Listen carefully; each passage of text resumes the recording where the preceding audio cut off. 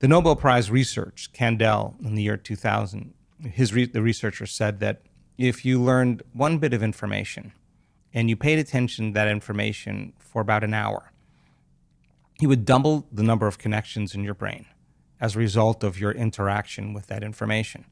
But if you don't review it, if you don't repeat it, if you don't have to think about it, the circuits prune apart, right? So if learning is making new synaptic connections, then remembering is maintaining and sustaining them. So it's so much easier to forget this information than to remember it. So you learn it.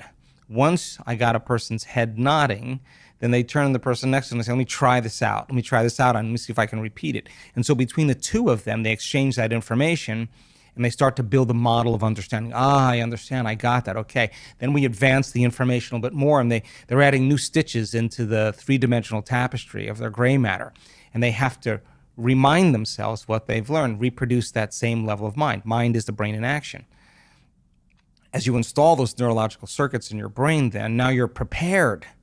It's the forerunner to the experience. You're prepared for the experience. So give the proper instruction, get your body involved, get involved in the process. The experience then causes circuits to become more enriched. That's what experience does. And then it makes a chemical, and that chemical is called a feeling or an emotion. And the stronger the emotion you feel from the experience, the more you remember it. And what is that experience? What can Abundance, health, wholeness, a mystical experience, success, a new relationship, a new career, a new life, whatever the person's, whatever that vision